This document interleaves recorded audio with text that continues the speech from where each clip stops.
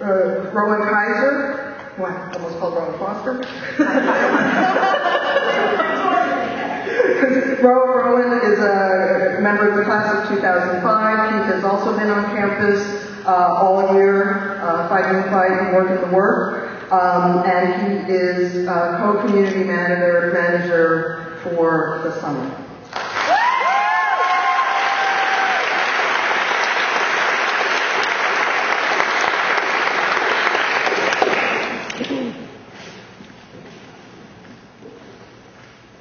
Good afternoon. I'm tallest person here, I think. Good afternoon. I'm Rowan Kaiser, class of 2005, as Ellen said. It's kind of amazing to be standing here after being out there last year. I hope that I can be half as informative and entertaining as the state of the college did.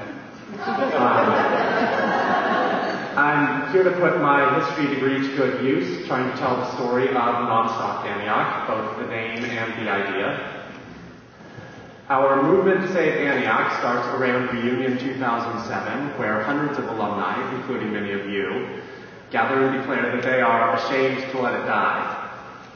I personally, and I doubt I'm alone here, most strongly come to believe that we can and have to save the college when Emerita faculty Demi Reber reads a statement from the faculty promising that they are continuing the fight. At the heart of the alumni movement is respect for the faculty as the core of what we're fighting for. And the Reunion 2007 resolution demonstrates the alumni commitment to rebuilding the institution around its teachers. The village of Yellow Springs is also instrumental in our effort, and as faculty member Chris Hill has said, if there is a silver lining in the events of the past year, it is the strengthening of the bonds between the college and village communities.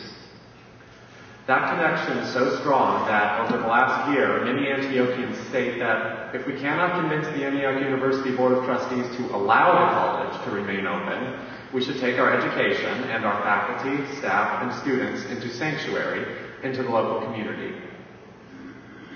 The first mention of this comes in June, shortly after the suspension is announced, even before reunion. Alum and Horace Mann relative Art Gold, the class of 46, suggests on the alumni chat email list that we form a Horace Mann College with the faculty, staff, and students. For the next several months, the idea of taking the community and going into exile is floated consistently by community members and alumni.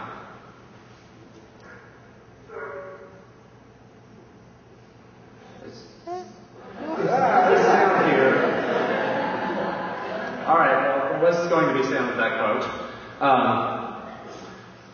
Professor Hassan Rakhmanian speaks to this while discussing Plan B when the ACCC visit ADSIL to discuss their plans for a letter of intent which is supposed to lead to independence. Oh, there it is. Whoops. Oh well. It was a good quote. In August, Beth Gutelius of the class of 2000 coins the phrase, I heart NonStop Antioch, to make t-shirts in advance of the emergency trustee meeting in Cincinnati. This, what you're seeing here, is actually the first ever written use of the phrase.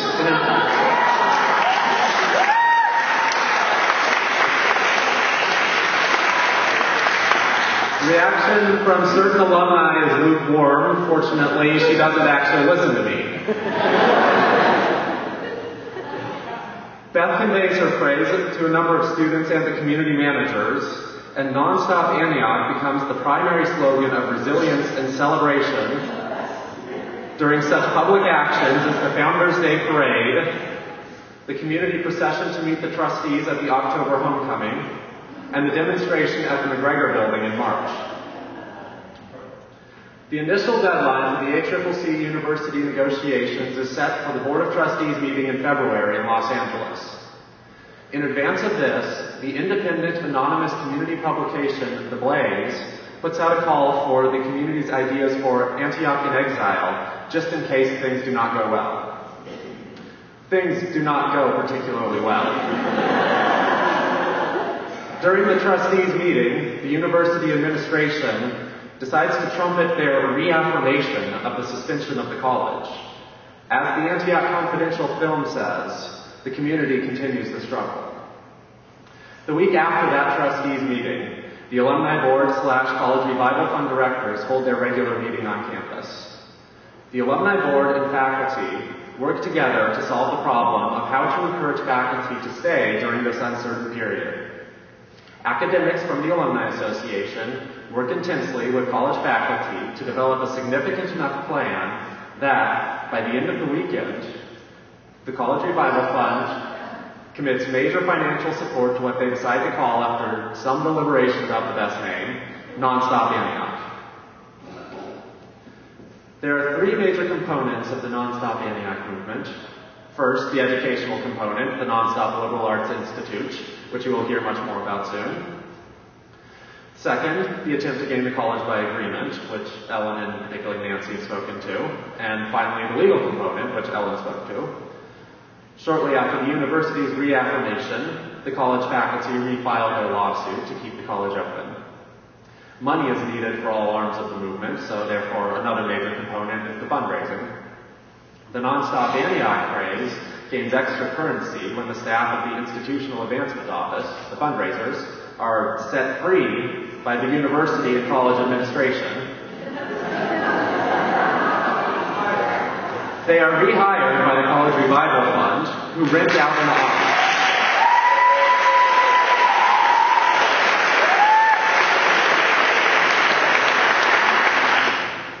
They are rehired by the College Revival Fund, who also rent out an office on Xenia Avenue, so that fundraising may continue.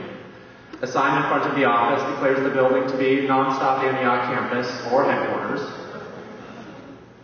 Meanwhile, in response to poor leadership shown by university administrators, some elected members of ADSIL found ADSIL in exile. This is the initial email that Eric Miller sent out calling for the first meeting of it. It's a bit blurry, I'm sorry, but it's a good primary document. ADSIL in exile becomes NADSIL, which becomes NonStop ADSIL, and finally ends up as the Executive Council, EXIL. The main frustration which creates EXIL is the feeling that normal college governance channels are not being allowed to function for the planning of the future of the institution. EXIL fills that need and is now the primary governance structure of NonStop Antioch.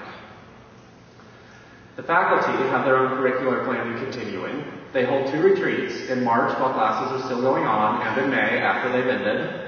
Community members working on NonStop Antioch determine the need for coordination of the necessary functions and develop an executive collective of coordinators, educational offerings, administration, and external relations.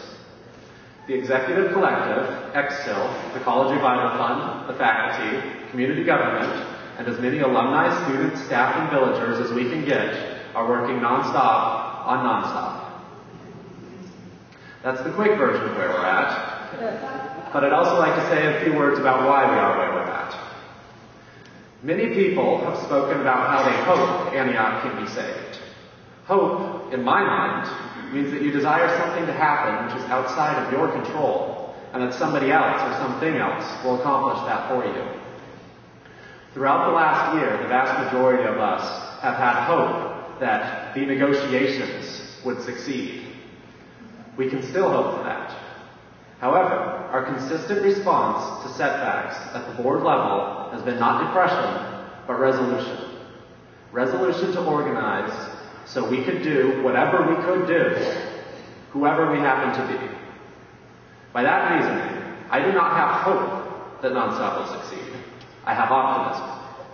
I have the optimism that we have the talent, money, energy, and determination to make the right things happen. It's in our hands, nobody else's. I have optimism that you all will join us. Thank you.